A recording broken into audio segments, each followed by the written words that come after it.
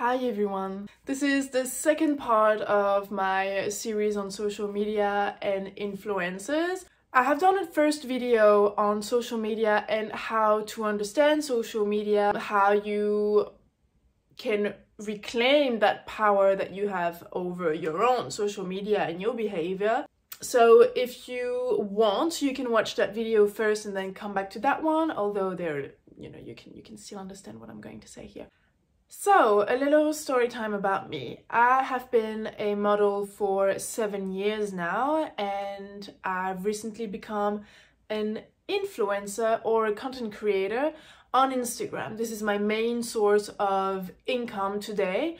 Because of COVID, I'm no longer working as a model full-time, or not as much as I used to, and it's great that way. The two activities are pretty much similar because in both activities, in both jobs, I sell my image to a brand in order for them to promote something, their brand, a product, anything. The only difference is that when I was a model, I didn't have a say, I didn't have a voice, and with my Instagram, I have more power over what I say, over my career, over what I do, what I want, what I don't want, and it is less strenuous on the body. Modeling was hard and led to a lot of problems like eating disorders and just an overall stress on the body.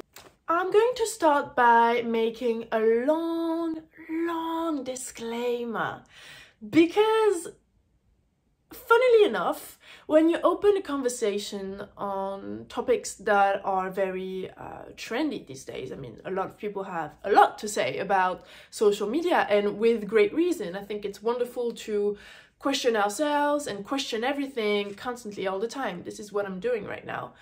But when I say let's discuss, I think some people misunderstood that with insulting me because they don't like what I do, or they don't like me, I don't know, but they don't understand my job, and so they judge and insult. This is not helping whatsoever. This video is there to give you as much info as I can.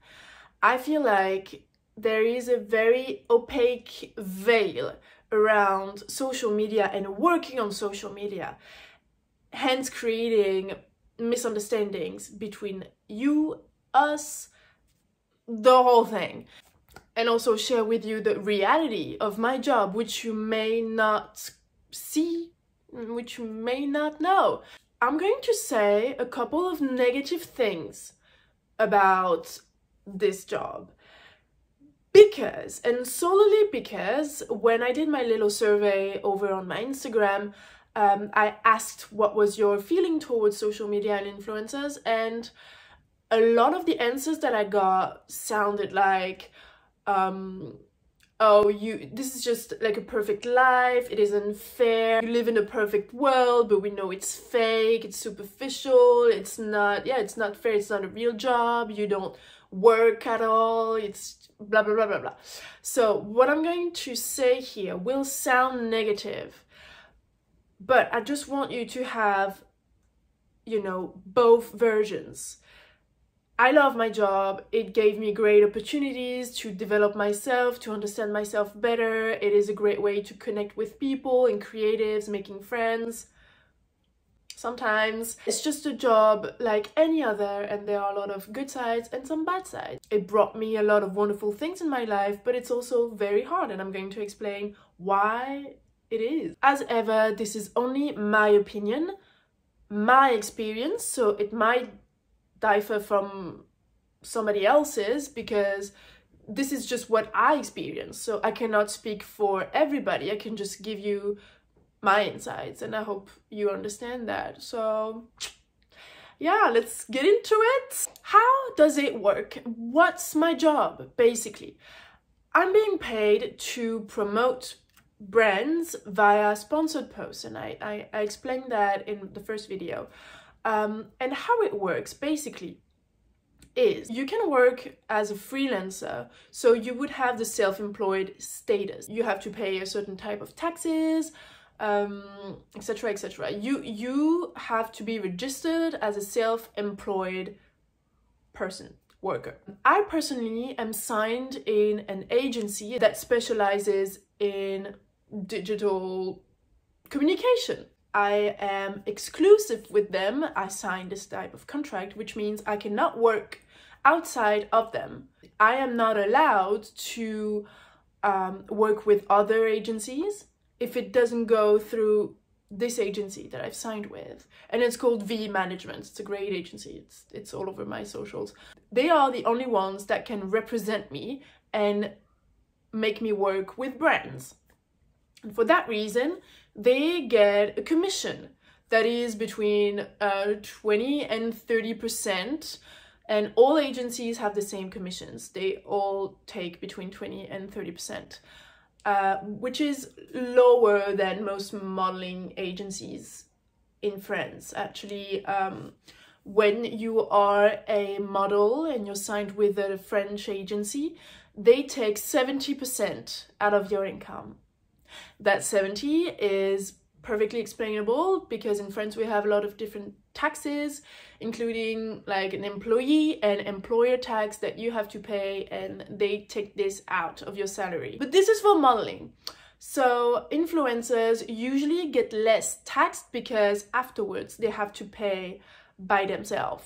I'm talking for France. We have a lot of different taxes. It's the most taxed country in the world. And let's say a client wants to promote a piece of clothing. They're gonna go through a casting of people that could represent the brand as best as they can. They will ask agencies or people directly, like, do you have anybody that could fit to the brand?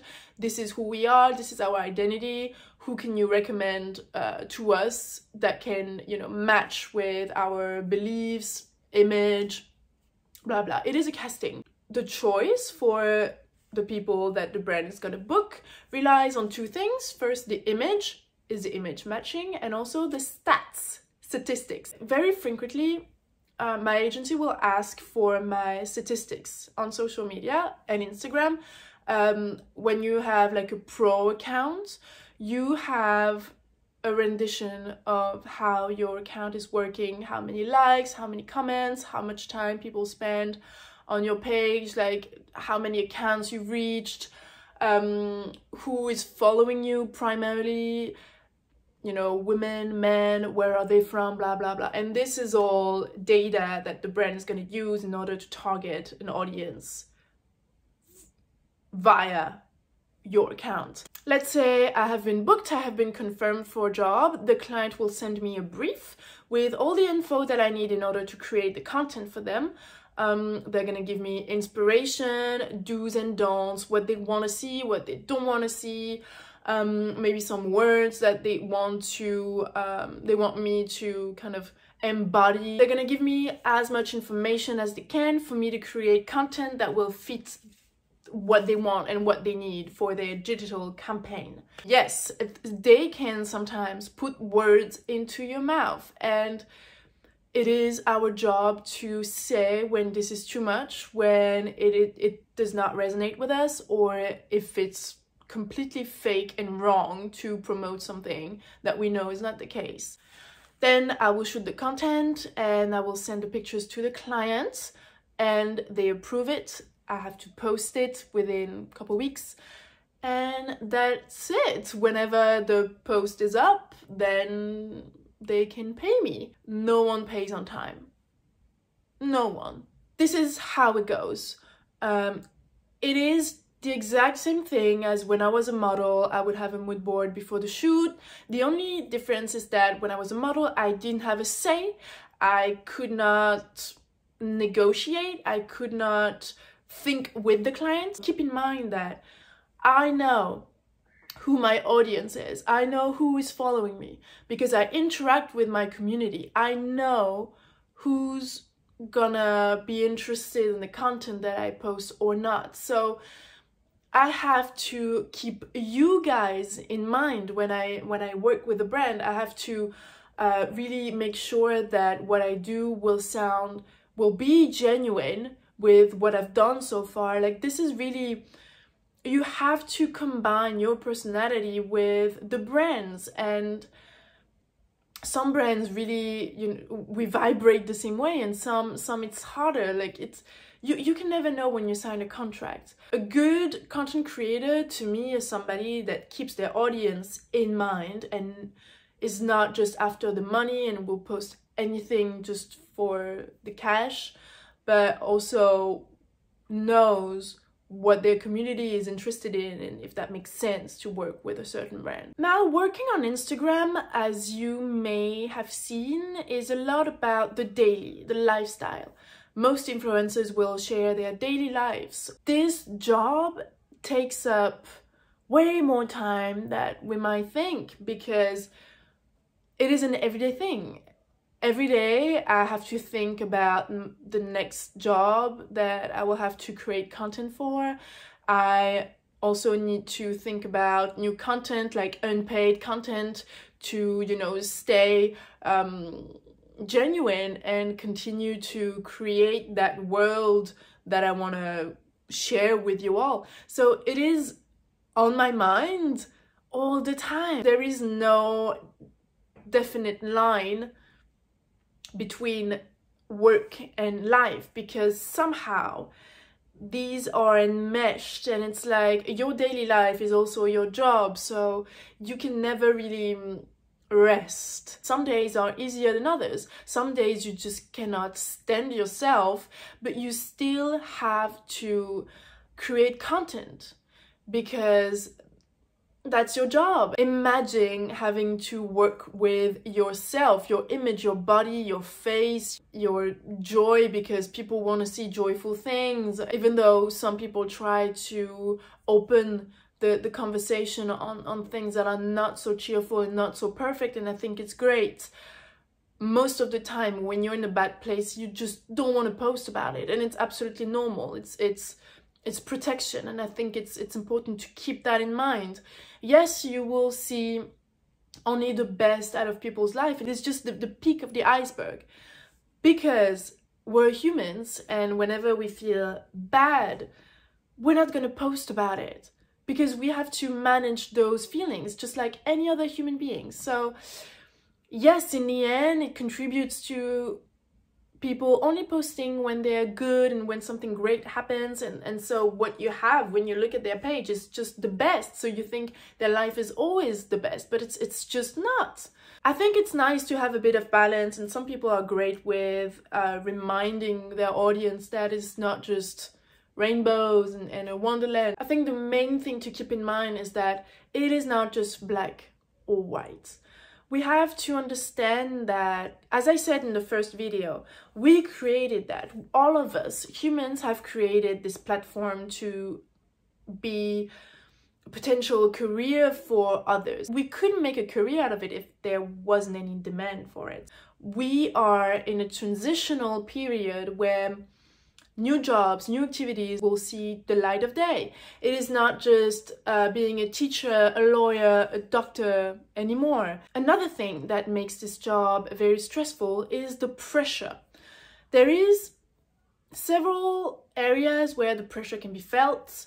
The first is with yourself. The best statistics we have, the more we are likely to get booked for a job and so make money. So we have to make sure that our content is quality content and that it gathers as much engagement as it can. There is a pressure to only perform well, getting even more engagement and getting even more followers, and it is unconscious, but it is there. We know that the best we perform, the higher we go. It's like a promotion. It's just like any other job. If you work in an office, when you make more numbers, when you perform the best, you get promotions. I explained the dopamine effect in the first video, but this pressure is there. I can tell you, like, speaking to my friends and colleagues,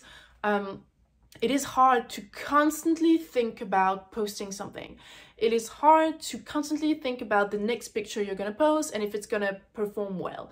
I agree, there are worse things to think about in life, but I'm just saying, once you're in that bubble, this is what happens.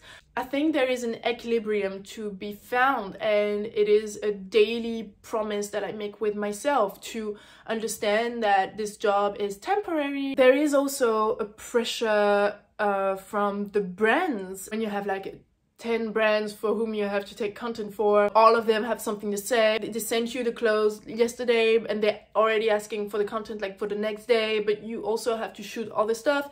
It is hard. You have to get organized. I feel like brands and people forget that this job is very time consuming, and they don't understand. They think that it's only about going out and taking pictures. It takes 5 minutes and that's it. It's not like this. It's not like this. You have to think ahead. You have a lot of things to do at the same time. You also want to live your life without thinking about taking pictures.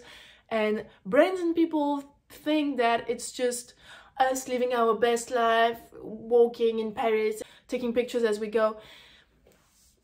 I say it is very naive to think that way. It's a lot of organization. So everybody asks for you to perform the way they want. They ask for you to have the content ready the next day, in a week. They forget that we have other brands we have to take care of before. It's not just living your life getting paid. Also, once you do a little bit well, every day you are approached with countless brands wanting to gift you something, and I'm going to say a little word about it. Okay, this one is going to be, I don't know if I'm going to be liked by the community because I'm going to say that, but everything you see on social media, if it's tagged, they got it for free. Doesn't matter if it's a restaurant, they ate there for free. If the restaurant is tagged, they got it for free. If they tag a brand, they got it for free. If they tag jewelry, they got it for free. If they tag a hotel, they stay there for free. Anything you see, we got it for free because brands want to promote, brands, hotels, restaurants wants your visibility, my visibility, so they gift things against a tag, a post, anything. I don't know if I'm right to say that. Well, I'll think about it later, but don't get fooled. Not one influencer pays for what they have.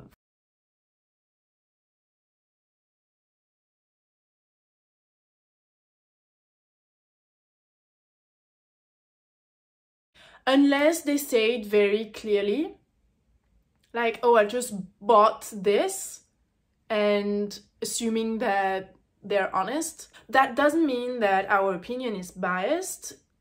Like, sometimes, every day I get a lot of parcels coming in from brands, things that I didn't ask for, which I'm currently working on, because most influencers get a lot of gifts. These are never gifts. The brands send this to us in the hope that we're going to talk about it. We are not contractually forced to post about it when it's gifts. But for example, if we're invited to a restaurant, we have to post about it. But it happened many times that I wasn't satisfied with the experience, whether it is like a treatment or some food that I got for free. I won't post about it if I think honestly that it's not good and not worth promoting. Jewelry that I got and that broke the next day, you will never see on my page. I hope that most influencers do the same way. I just want you to know. I just want you to know. Does that mean that everything is a complete lie? No. But okay, do what you want with that information. What I want from this video is for you to have as much information as you can to have or make the best decisions for you when navigating social media. And in that vein, because influencers are supposed to promote things, blah, blah, blah, some brands want us to post things for free. Like they clearly ask, like, how many times have I been asked to shoot like a lookbook for a brand? Like, oh, we'd love to shoot you for our brand, blah, blah, and in exchange I can gift you like a piece of clothing from the brand. And I'm like, you want me to work a full day in exchange of a t-shirt? And it is labor. Like, when I work 10 hours for your shooting, so as a model, I want to get paid. And some brands think that a gift is enough to ask for favors. As somebody who works in the industry, I think it's hard to understand that these people are not your friends, and it's not because we get gifted things that they like us for who we are and that they want to gift us. I think there is a problem with the lexicon of this world, and that's why it gathers so much hate, because influencers get gifted. Influencers are just people who work on a social platform, who create content against money, just like somebody that works in an office, in an advertisement office, or in communication or whatever. But the gifts are not gifts, because people on the other side of that gift expect a thank you. They expect something from us in return. They expect to be seen on your page. So it is not a gift. I'm not making any friends with that video, but I wish there would be more transparency. I think a lot of people in that industry, colleagues included, close their eyes on the reality of the job, and that's why it's hard on both sides. We forget that the second I stop, the second I close my Instagram, nobody will try and find me to make me promote something. If I am not of interest to them, they will completely forget about me. And I think some people have forgotten about that little detail. Nobody cares about you. If you have no interest to them, nobody cares. You know, the next person will come in and they'll turn to them if by any chance they are more popular, they reach more people, they have more followers. The spotlight will turn completely to them. I mean, I've accepted it. I think it's a great opportunity to be in this industry, but we have to see also the limits of it. And now I'm gonna go briefly into the dynamics between people who make that industry possible. So we have to remember a couple of settings. The better we do, the more jobs we have, the more money we get. Consequently, I have come to understand that the people who work in this industry, colleagues, are not looking for friends because they are career driven and they think about their own interest. In turn, this is a very, very lonely world, because the second you do better than them, you can see the jealousy, the envy. Suddenly they turn their backs on you. You do not have... It is hard to make real friends when most people think that success is limited and that your success is threatening theirs. I have been shocked by how envious people can be in this industry. And also the criticism that you get from the outside world, it's a bit, it's, for me, I'm still trying to think about it. Like I'm thinking as I speak, and as I'm making these videos and these surveys, I'm also evaluating where I stand in this thing. The amount of criticism that you get from people, friends, family, people who don't understand the inside, which can be very tough. I am fortunate enough to be surrounded by wonderful people that have nothing to do with influencing social media or whatnot. I have my friends, and I have a couple of friends also in this industry. It's not just black or white, but very, very few. I can count them on, like, even less. I don't know if you understand where I'm going. All I want to say is that yes, it is very tricky because you have to battle with brands who want to use you, you have to battle with people who want to use you, and you have also to understand, constantly reevaluate why you do this. When I get messages from girls saying, oh, it is my dream to become an influencer, tell me, how did you get there? I'm like, I didn't. It's a half lie, because yes, I worked hard to get there, but I worked without expecting anything in return. I never dreamed of being an influencer. It just happened. It started to grow when I was a model, and then I was like, oh yeah, there could be something for me there.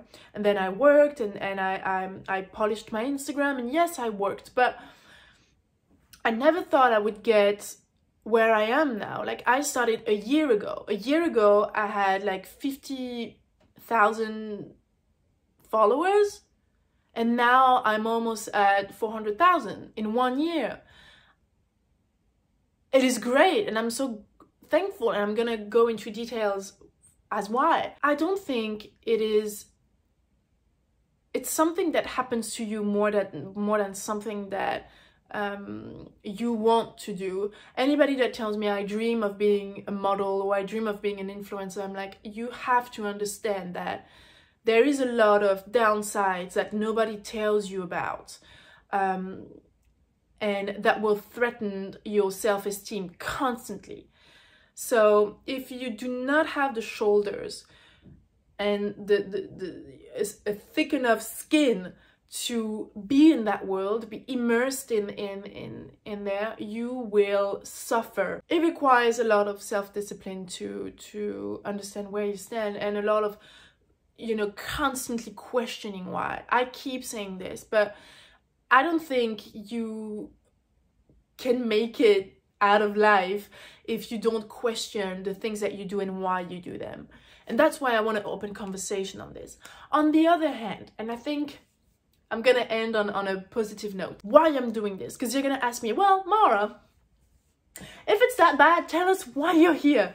Well, first of all, as I said, it's just it finances my daily life. It finances my side projects, which I'm hoping you will see very soon. It enables me to live, and it's also something that I've always loved. I was a model. I love pictures. I love creating an atmosphere. I love, you know, I love creating content. I've done that for as long as I can remember. When I was younger, I had a blog, and I would take pictures, and I would, you know, this has always been in me. And the main reason why I do it is because of you, of the people I can talk to. I get sometimes messages from people who tell me, you're like a big sister to me, you help me, or you inspire me to try out different things. It's the trust and the community that for me makes the whole job. It's incredible. It's an incredible feeling for somebody like me who thrive when with people, who thrive out of social interaction. This has been one of the greatest things that could happen in my life, because now I have a platform where I can share things that I have in my mind, where I can talk about things that are dear to my heart, mental health, spirituality, anything. And I will be forever thankful that this happened to me. I've met wonderful creatives along the way. This has opened so many doors for me, more than I can count. So yes, I love my jobs for that. When I have enough stability in my mind and in my daily life to feel comfortable, it's wonderful beyond words. And it brought me self-knowledge, it brought me self-development. It's what can I say? But yes, it is not that easy. It is a job, and all jobs have their downsides. With this video, I wanted you to know how it functions. Is it just wearing nice clothes and pretending I'm having the happiest of lives? No, it is a job. I'm paid to create content. I'm paid to promote brands. Anybody that works in the advertisement field, anybody that has a brand is doing that. But somehow influencers get bashed, and I don't understand why. Okay, I can understand why. I get that some people can really fall into the trap of narcissism, and being on social media is fueling their insecurities, or I mean, they are trying to make up for their insecurities by being on social media and getting validation, external validation. I get that 1,000,000%. There will be those people in any field of life. It is part of human nature. You just have to go around these people and make decisions for yourself. You don't have to suffer somebody that makes you suffer. You can just, distance yourself. And it's the same on social media. Again, go see my first video if you want to know how to protect yourself. Now, I'm so thankful that I can share this with you. I'm so thankful that you are here to listen to me rant about it. I'm thankful that you trust me and in what I do. I'm thankful that you support me. Without you, without the people who follow me and who interact with me, I wouldn't have this job. I simply wouldn't.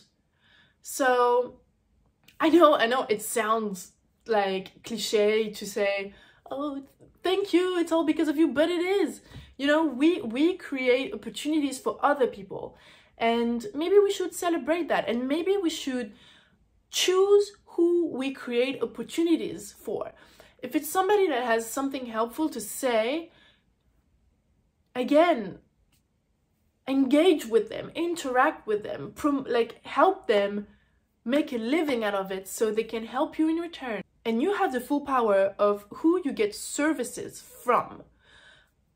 When you pay for a content creator, whether it is on Patreon or when you pay for small businesses, if you pay people via OnlyFans as well, it is a service and you pay for it because you want them to continue to provide that service.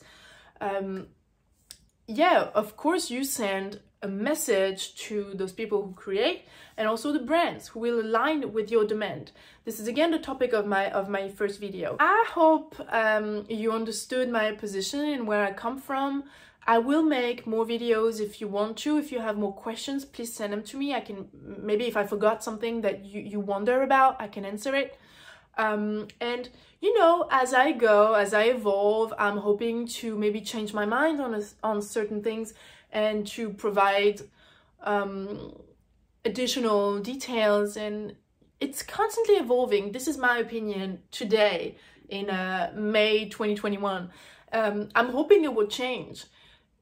Constantly thinking about it and changing your mind and adapting what you thought was true when being provided new information. This is, I think, a wisdom and a great use of our brains as human beings. So please share with me your feedback, what you think. Tell me if you have more questions, I will answer them. As always, I'm happy you are here. I'm so thankful that I have this community with me. Yeah, thank you. Let's talk about it. Again, talking make things better. This is what I'm convinced with. And let's try also to educate ourselves to change the things that we think are wrong you know, our behavior influence others' behavior. So if there are things that we don't like in social media, I think helping to change that instead of bashing and hating and rejecting is the way forward. I'll see you in another video, and in the meantime, bisous.